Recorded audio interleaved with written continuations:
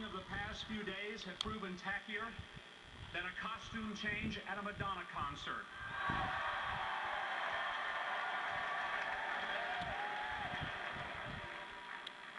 I grew up at a time and in a place where the civil rights movement was fought.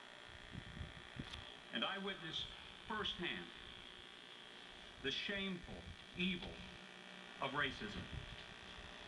I saw how ignorance and prejudice cause people to do the unthinkable to people of color. And it wasn't so many years ago.